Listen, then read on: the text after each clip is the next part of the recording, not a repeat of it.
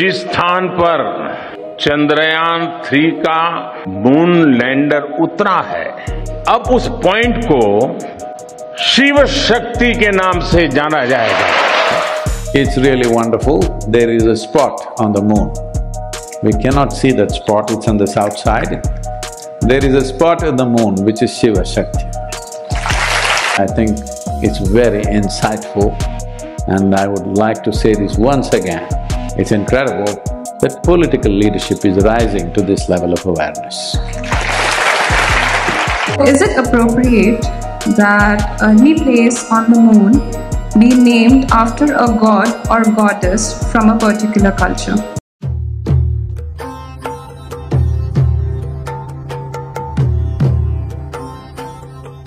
Apollo, Luna, Saturn, Mercury, Neptune, Venus, what are all these? All Greek gods and goddesses. Does it mean the planetary system belonged to the Greeks? At least we landed there.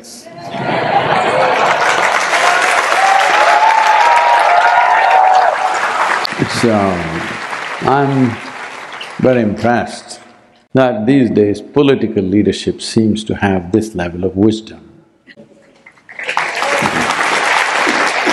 First thing you need to understand is Shiva Shakti is not the names of some god and goddess. We are talking about two fundamental forces, clockwise, anti-clockwise, masculine, feminine. Well, in other cultures, they may call it yin and yang, and so many other things. Sun and moon, Ida, Pingala. There are many aspects of both science and metaphysics that we can go into, but the important thing you need to understand is that all physical manifestation in this creation happens between two polarities. There is no question about that. This is not from the civilization that we call as Bharat. Well, this was the first civilization to speak about. But today modern science has established this beyond any doubt that everything that is physical is in some kind of rotation or revolution of its own. It's on a spin. So in these spins, if you see, there are only two choices of how everything can spin, clockwise, counterclockwise. They call it up and down, but there are only two choices. It cannot spin in 1,000 different ways, it can only spin in two ways. These two we call Shiva Shakti.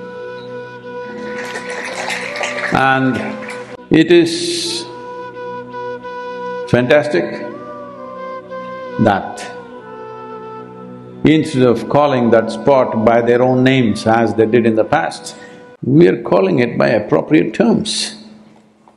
That will matter for the whole universe.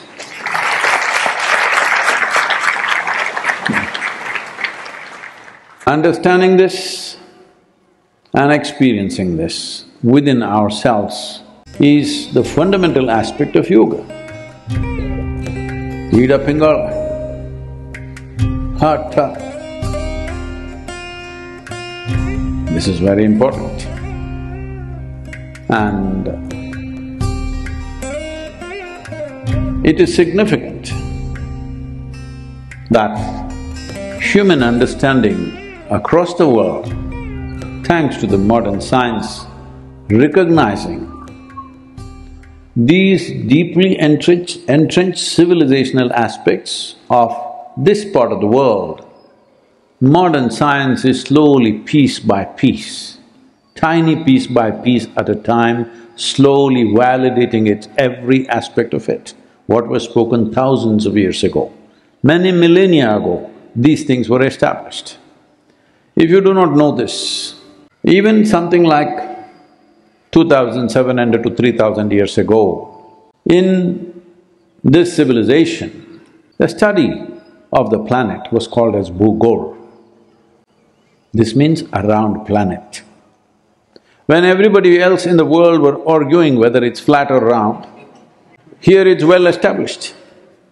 There are ancient drawings and paintings where it is shown that planet Earth, a round ball, a globe, on the back of a turtle and going around the sun, when rest of the world, the scriptures of the world, the religions of the world, the cultures of the world and the ignorance of the world was going on saying Earth is the center of the universe.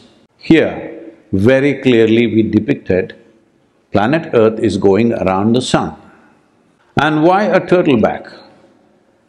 Because a turtle cannot accelerate by itself. It is going at a steady pace. So planet is not accelerating or decelerating, at a steady pace it's going, that's why our lives are reasonably balanced. I can go on telling you many things, but we'll leave that there. But it's really wonderful, there is a spot on the moon. We cannot see that spot, it's on the south side. There is a spot on the moon which is Shiva Shakti. So, now, because I put my hands together, oh, Sadhguru is bowing down to Shiva and Shakti, he's that Linga Bhairavi.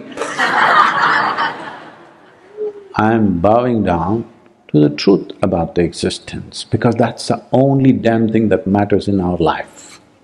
What is the truth about this? What is the truth about everything? This is all that matters. What you make up in your head doesn't mean a damn thing, it dies with you or it kills you.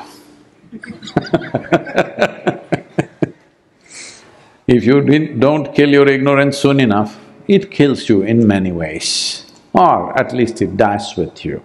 What is true lives whether we exist or we don't exist. So what we are referring to as Shiva Shakti, shall we call it AB? Why can't we be secular and call it AB? You can if you want. Hello? If you want, you can call it AB, if that's your choice. But human life cannot run just on factual truth. Human life needs aesthetic. Hello? Just on factual truth, who the hell are you? What are you worth? I'm asking. It is the aesthetic of how you sit, how you feel, how you speak, what you do. It is the aesthetic of who you are which matters. What is the truth about you? You're just a damn little life who pop out and pop out, that's the only truth about life. It is the aesthetic of many things that you are, little things, which matters. So you can call it AB. Then somebody will ask, why English language, why can't we call it I'm saying this is a silly argument, but it is politically potential. So, I'm surprised it popped out here.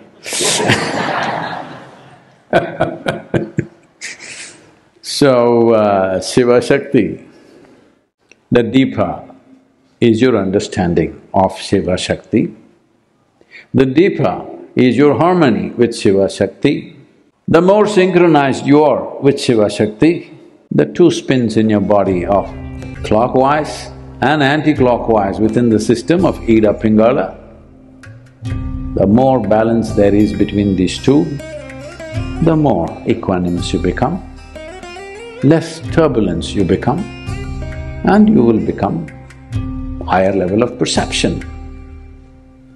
Why are we talking about perception here? Moon and perception are very connected. Moon and our birth is very connected. Why Shiva is… Adiyogi is shown with a moon? Why is he a Somashekara? And the fantastic thing is the chairperson of ISRO is Somnath.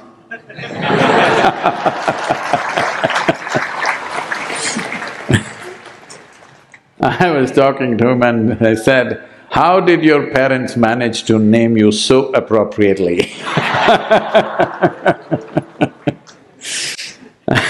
And he said, so Sadhguru, it's Lord Shiva's name, it is not me. That is the humility. With knowledge, people become arrogant. But this is a bunch of people that I've been interacting with for some time now. If you really want to see the atmosphere, I wouldn't call this spiritual process, But the ambience that is needed for one to develop spiritually, if you want to see, maybe people will feel I'm stretching it too much because of the recent success of ISRO, but believe me, you go there and see, you will see the ambience is like that. Somebody that I know who works very around me, very closely around me, went there and said, Sadhguru, all these scientists and all the people who work there, they're acting like Isha meditators, Isha volunteers. I said, yes, I also felt that. They have created the ambience, all they need is a little fire. And they will be there, because if anything has to happen, you need ambience, you need the atmosphere. Things are happening here on this planet because there is atmosphere. Nothing much happening on the moon because there is no atmosphere, you understand that? There is a good atmosphere holding you, like how you were held in your mother's womb.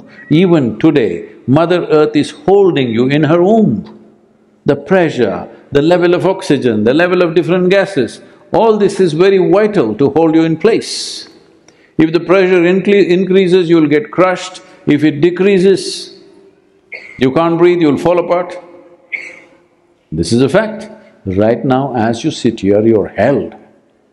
And how much complaints? Hello? How many complaints? Unbelievable. Now Shiva Shakti, it's very significant because in a way, this is the meeting of Shiva Shakti also, because the impact of the moon upon human life is very direct. If you look at the cycles, the physiological or biological cycles that are happening in our mother's bodies, it's only because of that we are born, nothing else. Hello? Only because of that. And these 27.3 or 4 days the moon takes for its rotation, and the human physiology going at the same pace. This is why Adiyogi said way back that human beings have reached physiological peak of evolution.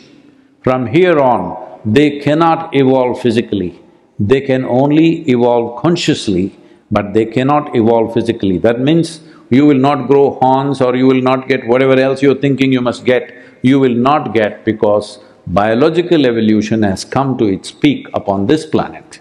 But if we go and live on another planet, we don't know what will happen to this body.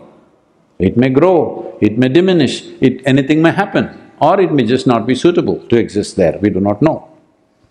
But this body was produced on this planet from the material that's present on this planet. When we say material, it's not just earth, the vapor, the water, the gases, everything are involved. Everything is involved in this making of this. So, on this planet, it has reached that peak. So in many ways, moon suggests that. This is why he is Somshekara or he is Somnath. And in terms of perception and in terms of reaching the evolutionary peak, it is an important recognition. And the place or the spot in which the lunar or the Chandrayaan 3 landed is Shiva Shakti. I think it's very insightful, and I would like to say this once again, it's incredible that political leadership is rising to this level of awareness.